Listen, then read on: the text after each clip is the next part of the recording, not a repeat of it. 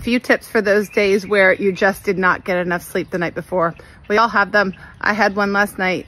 It's unavoidable sometimes, no matter how much we work on our sleep or try to do well. So what do you do when you don't get enough sleep to make sure that you get through the day and get back into a routine? First of all, you get morning sunlight as early in the morning as you can, and continue to find minutes of sunlight throughout the day to help set your circadian rhythm so that you can properly be ready for sleep early tonight.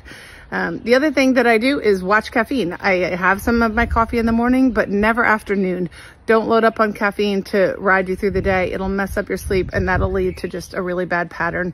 So keep your caffeine as much at the normal level as possible, and definitely before noon. The other thing I do is I start eating protein early in the morning, getting as much as I can, as early as I can, along with other nutrient-dense foods.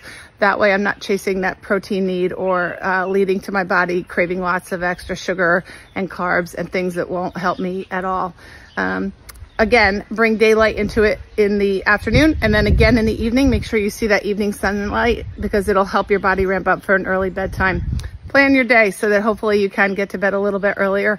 And most of all, be compassionate to yourself. None of us are perfect. Some things are unavoidable, and everything is recoverable. Small steps. Have a good day. Don't do things that will hurt the next night's sleep. I hope this is helpful.